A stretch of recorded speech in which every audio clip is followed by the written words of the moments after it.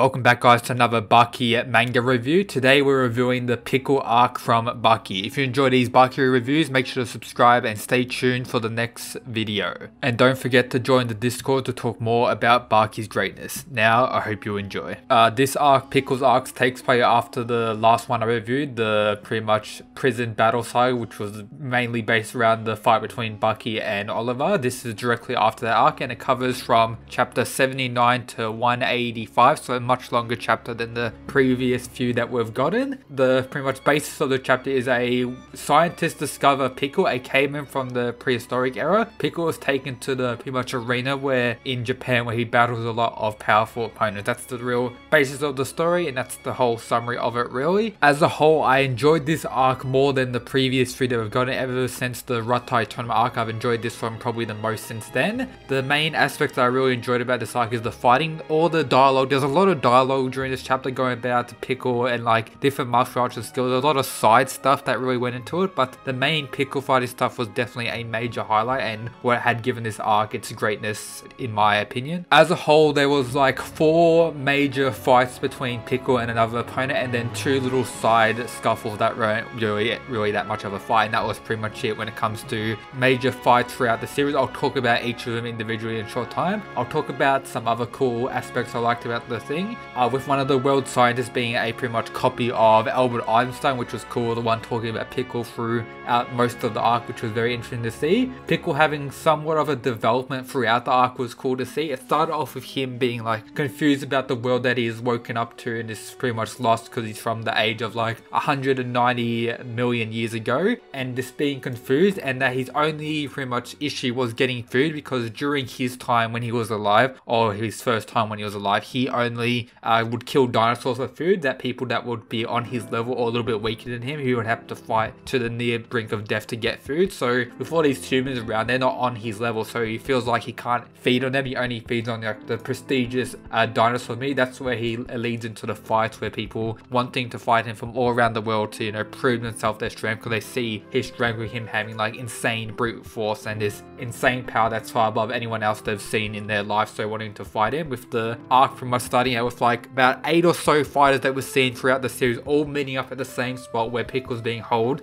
to see him to get a chance to fight, like all of them getting there a different way, which was a cool thing to see. You know, of course Chad Yujo being the chaddest of chads just walks through the front gate and, you know, threatens everyone and walks straight in, while everyone else has to use various other tactics to sneak around and get in, which was a pretty cool way to start the arc and I really enjoyed that. And then during this moment where pretty much everyone's looking at Pickle, this is where Yujo has the first bout or first little scuffle with Pickle, where Yujo and Pickle just pretty much lock hands and, you know, Yujo pretty much overpowers him and puts him down quite easily. That's pretty much that little scuffle there, not really a fight, but it's a little scuffle between Yujo and Pickle. That's the only bout Yujo has with Pickle during this whole arc. We don't really see much of Yujo, which is a bit of a disappointment. Wish we got to see more of our boy Yujo. We do get to see him more at the end, which I'll talk about later on. Eventually get the first major battle between Pickle. That battle was between Pickle and Retsudo Kaio, the Kenpo master. Our boy, he, you know, the fight started off good, trying to, you know, Retsudo trying to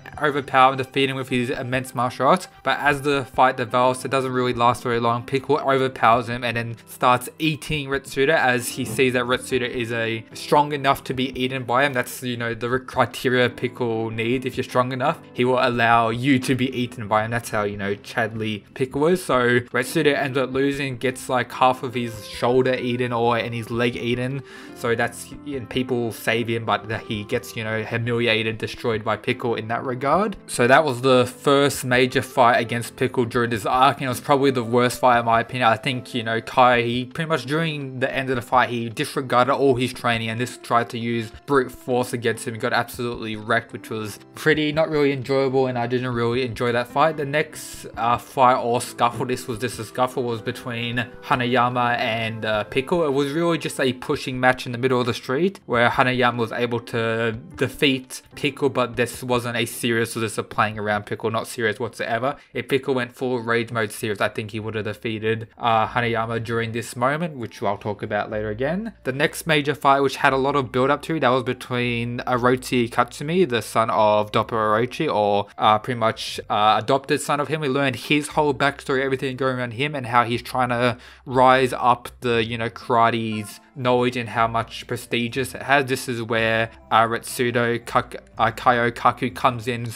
helping him in his training, and eventually has his fight against Pickle, where he goes in and fights against Pickle. He has quite a bit of damage against Pickle. He does pretty well, much better than what Kaio Retsudo did against Pickle, which is pretty interesting to see. Using this, ultimate attack that does actually damage to Pickle. First time Pickle's really faced any damage, but the backlash of this attack is that his arms get destroyed, and he uses it with his legs as well, where each of his legs gets destroyed, and it gets to a point where his bone pretty much is just only there, no skin, no muscles left, this bone, completely defeated by Pickle as well. But it was a better fight, and we did get a lot of substance to that fight, more build of him trying to expand the way of the karate, then like all his mentors or mentees just watching in the crowd, and they all bow as the fight finishes, and this very cool to see with that. Another good thing to mention about this arc is the art, probably the best art we've seen thus far in the Baki story, which top tier art all the way around. There was a lot of dinosaurs shown throughout this arc, such as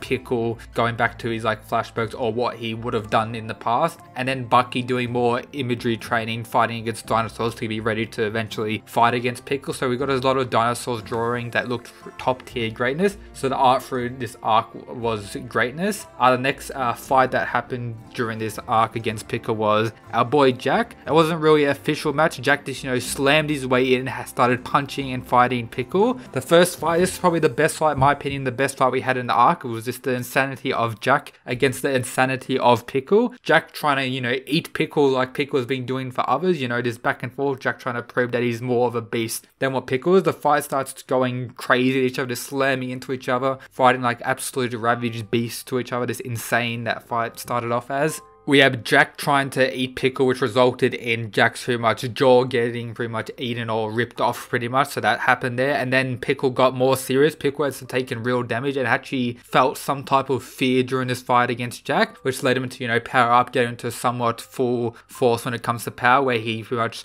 destroyed Jack's face, destroyed his jaw and his whole lower part of his face. It's like one little attack and Jack went flying into the thing. And then when Pickle went to pretty much eat Jack after finishing the battle, he realized he had more fear of Jack than what he had previously, and he didn't know why, so he ended up sitting down. And then when Jack was knocked out, before he was defeated, he put all his strength into a last attack, which was him pretty much putting his two middle fingers together and then slamming them together if someone was to approach him, which would end up, it stated that would have killed Pickle. If Pickle pretty much walked up to Jack, it would have gone through his two ears and destroyed his brain, and he would have died. But as we know, Pickle didn't progress and challenge Jack, so this ended up in Jack slamming his two fingers together and smashing his hands as well, apart from his face that was already smashed. And you'd think the fight would end there after all that insanity, but no, Jack's just too much of a Chad. He wakes up in the hospital with like a big mouth thing on, covering his destroyed face, and he gets out of hospital and goes back to fight Pickle again, starts fighting Pickle again. Pickle gets enraged, wonder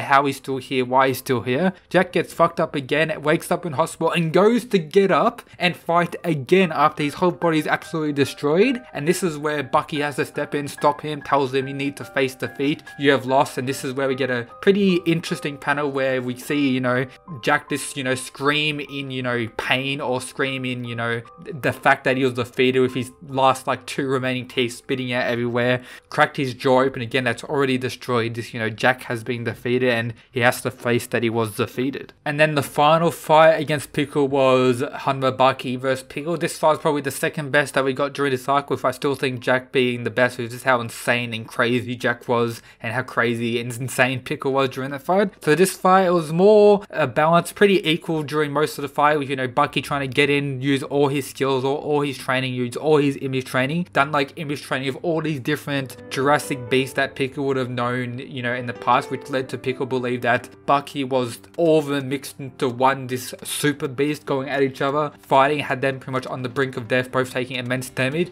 Pickle going pretty much 100% power, full rage mode, as Baki was making fun of him, took his territory and everything around that. And then as the fight concluded, Pickle was able to defeat Baki, and Baki was knocked out and had been defeated. So Pickle still undefeated during this time, and so that's very interesting to see. I'll talk now about some other little cool stuff we got during this arc. Near the end of the arc, about chapter 180, around that range, so 5 chapters near the end of the arc. This was pretty much after the Baki Baki and Pickle fight had concluded with Baki losing. We saw Yujiro going to America to, you know, meet with the new president, Barack Obama, or I don't think he was called Barack Obama during this, but it's meant to be him. Very clear by the way he looked. Setting up to, you know, continue the relationship between America and Mr. Yujiro Hanma, or Master Yujiro Hanma that he calls him. Showing that the alliance between the whole of America is still continuing with Yujiro, the ogre, the absolute monster. And we learn that Baki seems to have a demon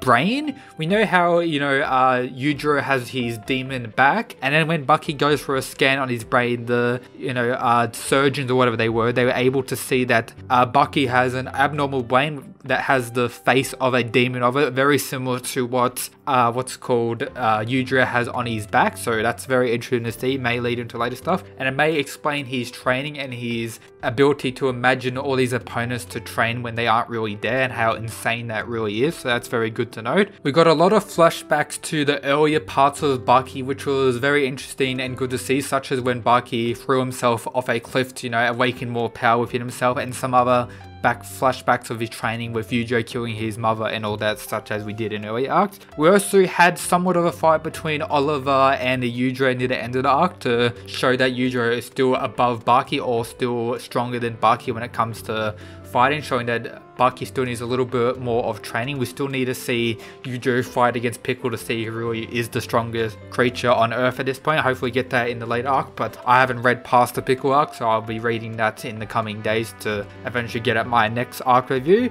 But we got a little quick scuffle between Yujiro and Oliver, where it seems that Yujiro is overwhelming and pretty much defeating Oliver, so I'll safely assume that. And the arc pretty much ended with the world deciding what to do with Pickle. We had a vote between whether to, you know, put him back in the original rock where they found him, or let him live with us in the present day. They had like 10 billion votes altogether, and the winner was put Pickle back in where he came from, in the rock or hole, with that only winning by 1,000 votes, with like 10 billion people have voted as a whole. But before they could do this, our boy Pickle pretty much escaped the prison or hold he was in, and he said he wanted to go, or not said, he implied or is going to, this is what the chapter ended with, he is going to go to Tokyo. So he wants to be involved in more fighting in Tokyo, that he really enjoys that. That was more shown in the Baki fight, showing that he's moved past his animal instinct, just wanting to fight for food, or just pretty much killing or battling for the love of food. That in the Baki fight it was more than food, because prior to the Baki fight he had been given a pretty much dinosaur flesh to keep him alive, as he was pretty much starving to death, as he had no food. Pretty much they were able to find dinosaur meats in the same area where they found Pickle, so they had given that to Pickle so he could survive, meaning he didn't really need to fight to get food anymore, and that he was only fighting Baki because he enjoyed fighting. And this is shown with the last chapter, with him wanting to pretty much fight more, and this is his whole basis of the thing, is wanting to fight, and Baki has made Pickle turn into one of the other fighters at Tokyo, so we'll probably get to see him in later arc, which will be very hyped to see. So that's it for today's Pickle arc review. If you enjoyed today's video, make sure to subscribe, join the Discord, leave a like, let me know your thoughts of the arc down in the comment, and that's it guys, peace.